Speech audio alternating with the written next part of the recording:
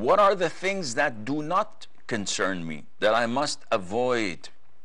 There are so many, and you can think of a lot if you just give it some time.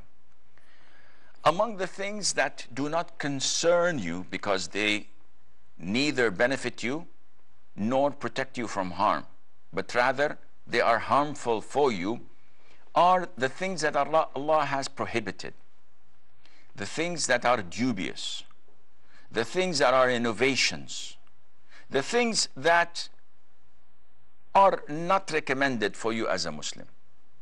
Allah says in the Quran, and leave what is apparent of sin and what is concealed thereof. So sins are either apparent, everyone can know, or they are concealed. No one knows about them, but we know that they're sinful.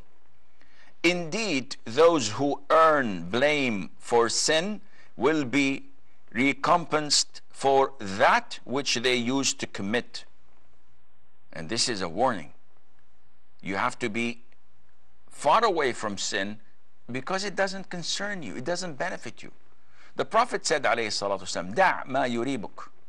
Leave what is doubtful, what is dubious, to what is